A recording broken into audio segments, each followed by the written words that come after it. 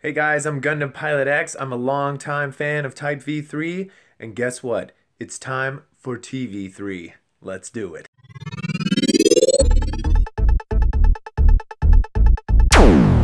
Welcome to TV3. On this week's episode, we'll be talking about Monster Hunter, a new model kit line from Kotobukiya, today's my birthday, and of course answering some of your comments and questions in the feedback section. As always, if you want to introduce a future installment of TV3, you can always do so by sending in your short little video clip to my email over at typeb3@gmail.com. You can also use the social media services such as Twitter or Instagram, and I'm sure I'll find your video there. Alright, so first up in the news are a couple of quick reveals over at the Bandai Tamashii Nation's web exclusives, and the first one is a DX Chogokin, Lil Draken, and Missile Pod for the SV62 Draken 3. Now, this set is basically just the two tiny blue jets and the sword and shield, and I believe a couple little display base adapters that will be attached onto the main toy that's obviously sold separately. I recently just bought the Draken 3. In fact, it just came out last week and it's currently somewhere across the Pacific Ocean flying its way over to me. Now, if I'm honest, I think the little Draken and all that kind of stuff, like the tiny little drones, are horrendously awfully designed. They do not look appealing at all, especially the way that they're supposed to attach onto the VF. However, this is the only way that the Draken can get a sword and shield.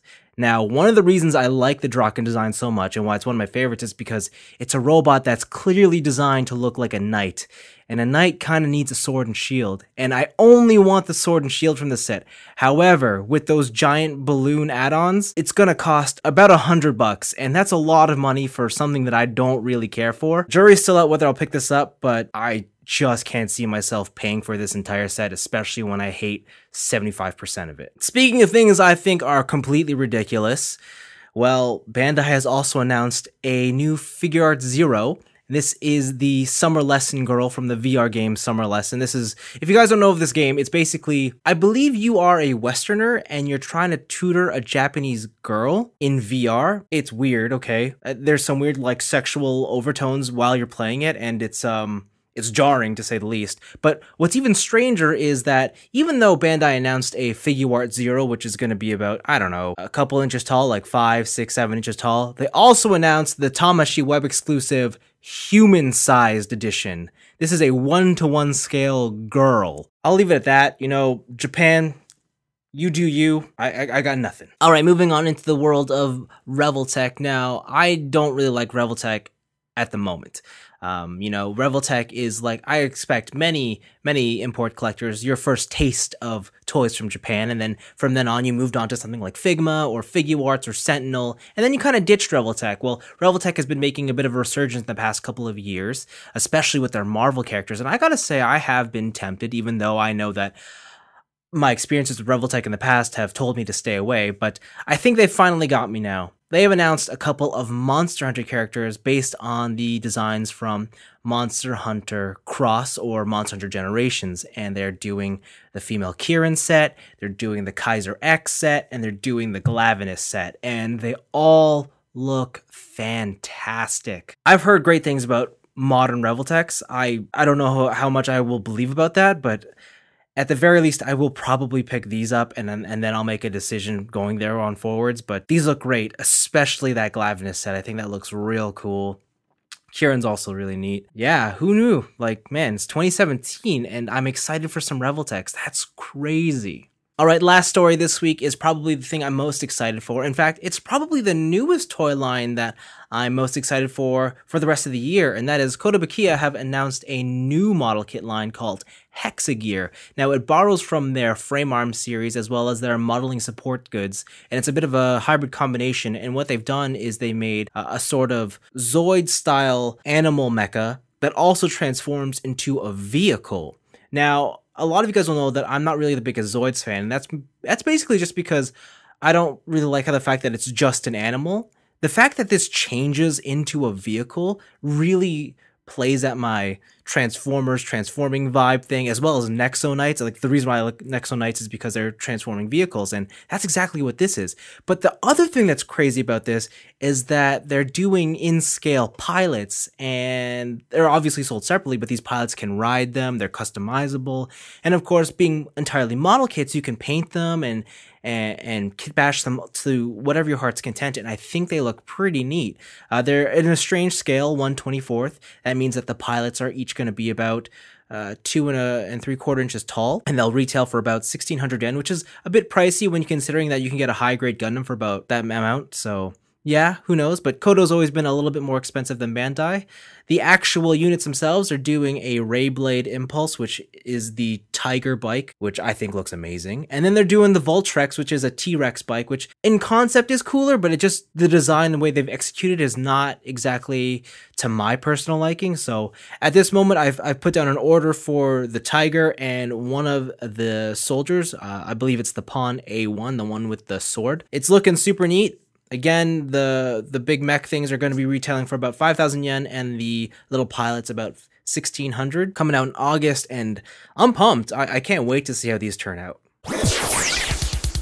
Alright, so I don't have a huge haul this week, but I did manage to pick up a couple things here and there. First up is that I got the Titans Return Trigger Happy. Now, Trigger Happy, I heard a lot of really cool things about this toy when it first got released, I think late last year, early this year, and specifically it's about the transformation, and this toy is awesome to transform. Like, if you just want something to fiddle with your hands and doesn't feel like it's been designed for, you know, an infant, then this is definitely the toy to pick up. I love the way it transforms. I love the look of its space jet mode. I wish I liked the look of the robot mode a bit more.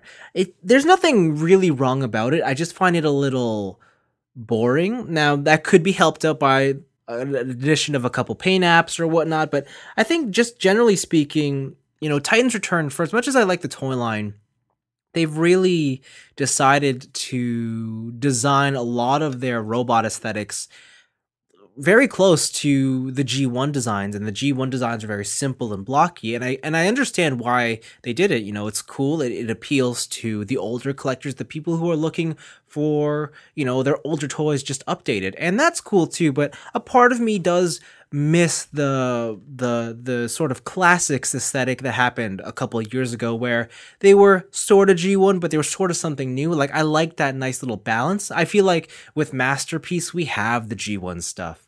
And when it comes to retail toy lines, I'd like it if they just were a bit more original in design. So, but nevertheless, Trigger Happy is a very good Transformer, probably the best deluxe of all the Titans Return releases I've played with so far. And I mean that in the sense that it's the best toy to play with, as opposed to is it the best one in terms of character or looks or collectability. Jury's still out, but this is the one I've been having the most fun with. Like I mentioned earlier, today, March the 20th, is my birthday, and over the weekend I celebrated it with a couple of my friends, and they got me something small because they knew that I liked Lego, and specifically Lego Star Wars. So they got me this right here. This is the Lego Star Wars Sergeant Jyn Erso. Now, I've always wanted to try one of these Lego action figure things just to see what they were like, because, you know, I've just been super curious about it. They kind of know that I like female leads, and so what better figure to pick up than this? On top of that, they also know that I loved K2SO, and I especially love Alan Tudyk, so they got me K2SO. I've yet to pick up a K2SO figure. I could never find the Black Series around me, and the SH Figuarts version was just a bit too expensive for my liking, so this seems like the perfect way to go, and I'm pumped to build this. Now, of course, you'll probably have noticed that I am wearing my Mercedes team shirt today, and that is because Formula One returns this weekend with the first race in Australia. And you all know that I'm a Mercedes fan, or more specifically, I'm a Lewis Hamilton fan. So to celebrate, of course, I had to buy the Speed Champions Mercedes, what's this called? AMG Petronas Formula One team set, because I really wanted the Lewis Hamilton car. Of course, there's Nico Rosberg, but I really just wanted the Lewis Hamilton car. Yeah, so the set looks real cool. I've always wanted a podium. That's probably the next thing I wanted for race car sets. Now, Just looking at the set, I already know I'm not gonna like it as much as I like the set from 2 years ago, which was the Ferrari truck. I feel like this is probably my favorite Lego set, and it's basically encompasses everything I want out of a Lego set. Like, it's self-contained, it's large, but it still has everything inside it. And I still feel like if you want the definitive Formula One experience package, this is the way to go. But if you're a Mercedes fan, how could you ignore this? The green, the color of green, I don't know how I feel about that yet. I have yet to open the box, so I don't know what the actual plastic looks like, but going off just the picture here, it's a little too green for my liking. The Petronas green has a bit more aqua in it, and might just be a little too, like, I don't know, Christmas tree looking to me, but we'll see how it turns out. I'm pumped to open it up. And of course, because they can't actually get the licensing for the drivers themselves, you can bet I'm gonna go and look for a minifigure at the Lego store with a black head and put that on for Lewis Hamilton. But yeah, pretty pumped. This set looks incredible. Also, probably way too expensive for what it is, but whatever. That's Formula One. Everything's too expensive. All right, our first question comes from Badman, and he wants to know my thoughts on JoJo's Bizarre Adventure and if I'll ever review the Medicos figures. So, I have a friend, a very close friend of mine, who loves JoJo. He's loved JoJo ever since, I suppose, it made its huge explosion here in the West. And every time we see each other, he always tries to get me to watch it. And it's gotten to the point where I chose to never watch it just to spite him, just to annoy him. And it worked. And of course, that means I'll never watch JoJo. So, it's a cruel joke, but it's one that I have to carry out for the rest of my life. So no, I will not be watching JoJo, and no, I will not be reviewing those figures. Crown wants to know my thoughts on frame arms. I think frame arms is super cool. The idea that they just give you the frame, and then they give you all these armor plates, and then you can just customize it to how you see fit. It allows for a much easier build and play experience, and even customization experience, because you could just buy different frame arm sets, right? And then you could just stack them on. I think that's really neat. I've never tried them out, but I've only heard great things about them. If you see a design you like, and I say go for it, just give it a shot. I mean, the worst thing is that you blew $50 and then you'll live to fight another day. Ivan wants to know if I have any P Bandai kits and if I'm planning to review them. Yeah, of course I have P Bandai kits. In fact, I have some in this room right over there. Actually, I'll get them for you so you can see. Yeah, so for example here, this is Master Grade Amazing Hexa, P Bandai exclusive. Still unbuilt, still sealed. I can't remember why I didn't build it, which is surprising because this is my favorite design from Build Fighters. I don't know. Speaking of which, I never did get around to reviewing the Dark Matter. Huh. That's something I should do. I also have this here, the Tall Geese 3. Now, I'm not the biggest Wing fan, but I love the Tall Geese 3. Easily my favorite non-Gundam mobile suit design, we'll say. I think it's glorious. I also love Zex. Zex is awesome.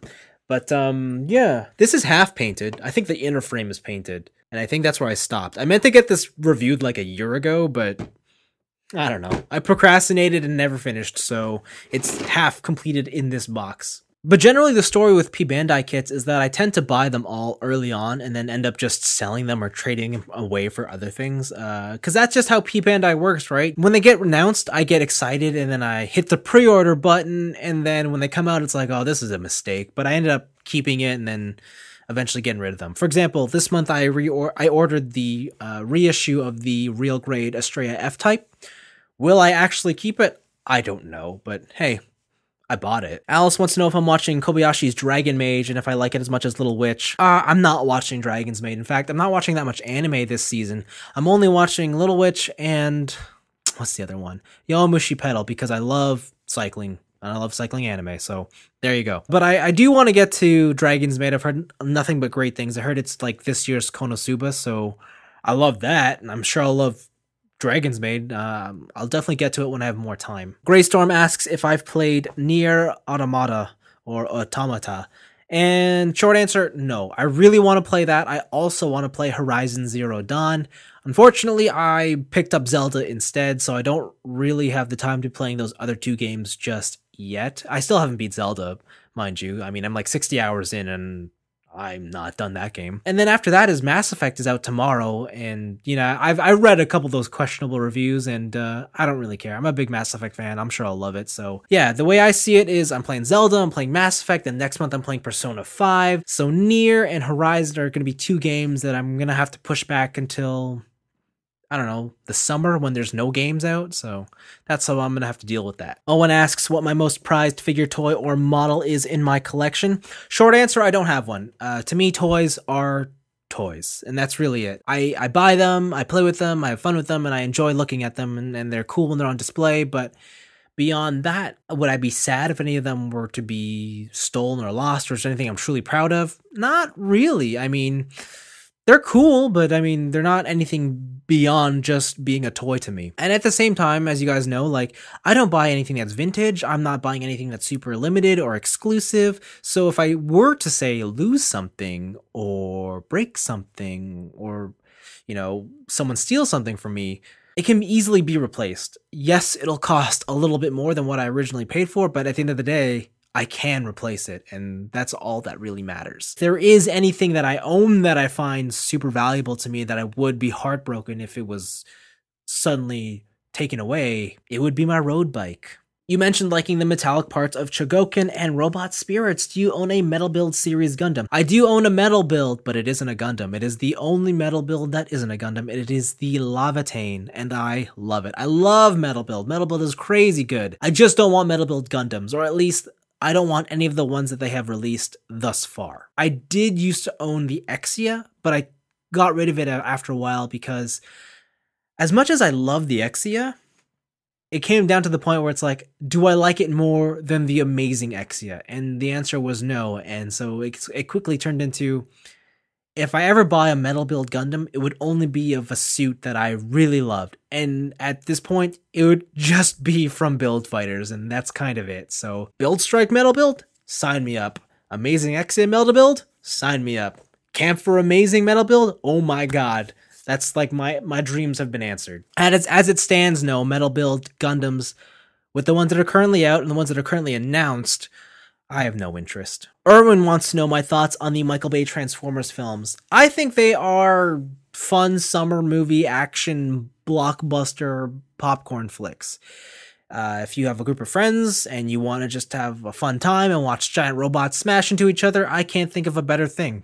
Well, actually, Pacific Rim was better. But regardless, it's still just, you know, a big budget movie with some of the best, if not the best CG, you know, around in the film industry, and it's cool to see. It also helps that I'm a big car fan, so I love seeing the real world cars that they're using and how they've been slowly integrated and worked into these giant transforming robots. I know for a lot of fans, the actual car component doesn't mean squat, but for me, it does a lot. Like, it does a whole lot. I think it's a fun film series. I think the thing that for me really works about it is that it's not the original 84 cartoon, and it's never tried to be that, and it's never said it was going to be that. And I think with that mentality, I am able to just sit down and enjoy the dumb movie. My favorite Tekken character is the Taekwondo master from South Korea, Hwoarang. He's pretty cool. I also like Kazuya, and every now and then I'll play Lily, but